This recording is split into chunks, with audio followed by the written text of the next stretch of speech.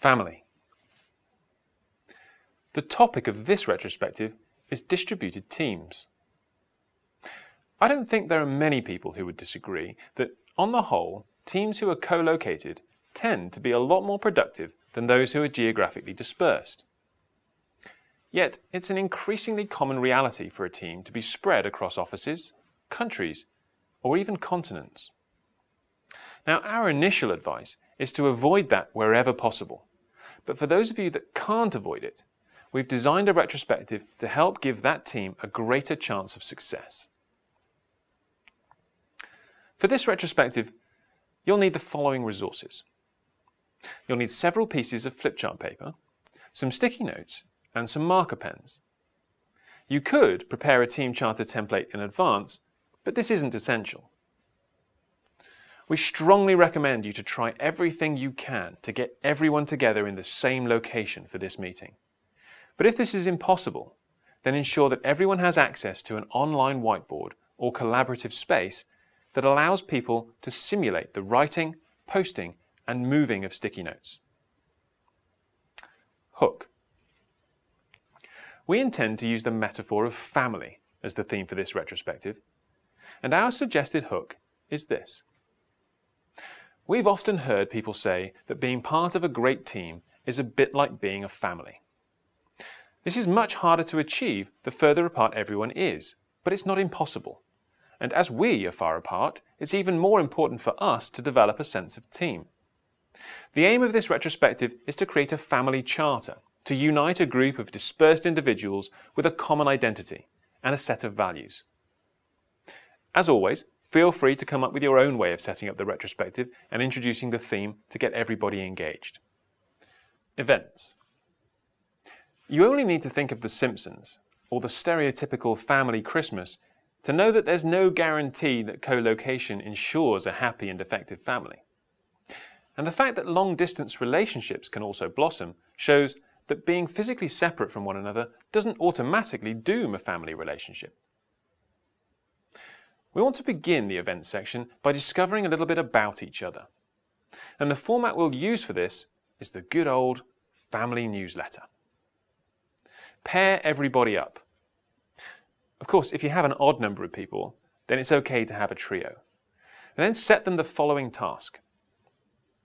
Your job is to find out about the hobbies and interests of your colleague and write up a short couple of paragraphs summarising your colleague and one or two of their recent highlights that will be included in the latest edition of our family newsletter. Give them 20 minutes to break off and find out about each other.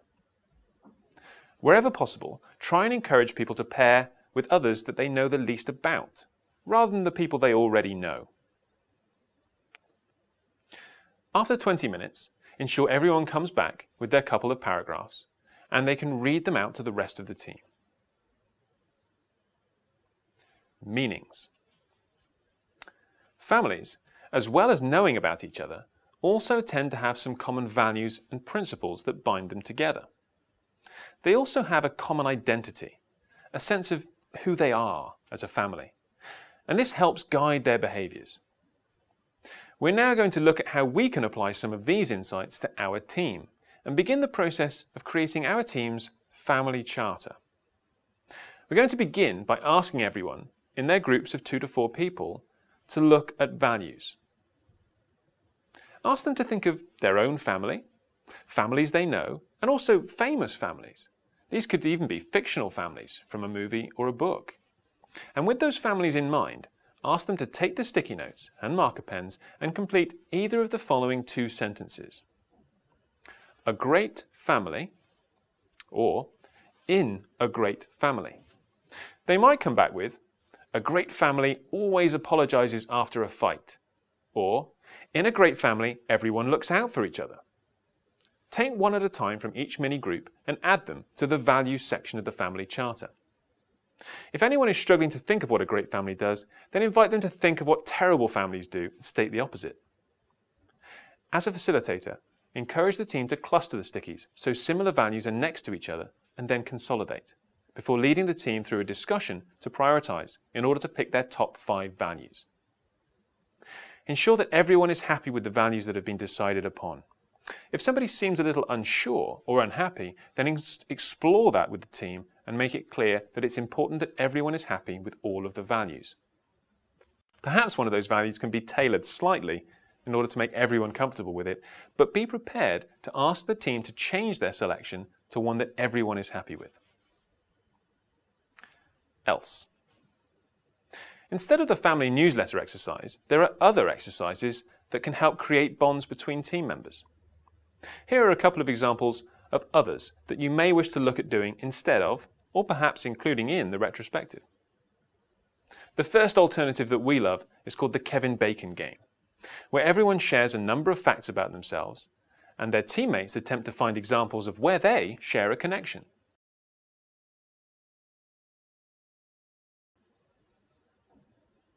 Another alternative exercise that might prove useful, especially in terms of helping create bonds between members, is the pen pal exercise.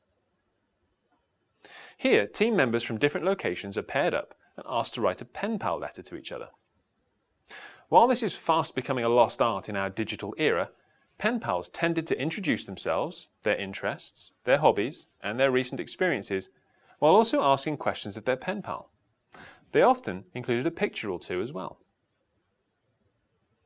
Decisions. Now we have some values that we agree on. You're going to guide the team in filling out the rest of the family charter. The next step is to look at the specific behaviours that the team are prepared to commit to in order to demonstrate that they are living the values of a great family as a team. Take each of the values one at a time and ask the team to come up with specific examples of a behaviour that apply to this value by completing the sentence, "We commit to." For example, if the value is, "In a great family everyone looks out for each other," then the behaviour sticky might read, "We commit to offering our help as soon as we suspect someone might need it." Invite the team to write these on stickies and add them to the behaviour section of the family charter. Once the team have at least one or two commitments for each value, we then need the team to come up with their identity. Start off by asking the team to come up with a team name that they all feel connected to somehow. Perhaps they all like country music and computers, so they might call themselves Johnny Cash. Add their team name to the team charter and then ask them to devise a logo or a symbol that represents that team name. And finally, ask the team to come up with a motto. For example, Team Johnny Cash might have the motto, "We get rhythm and walk the line of quality, ensuring no person or feature burns out in a ring of fire." Close the retrospective by asking everyone to look over their shared team charter and to sign their name to it. Remind them this is their team charter and it's up to them to put it into practice. You may wish to ask them what help they need from you in order to put this into practice, and it might also be worth reflecting on it and revisiting it in a future retrospective.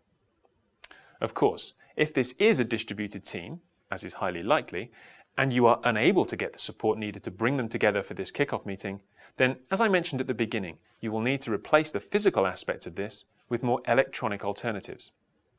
The good news is there are many online whiteboard and sticky note tools available, but do some research on the options beforehand.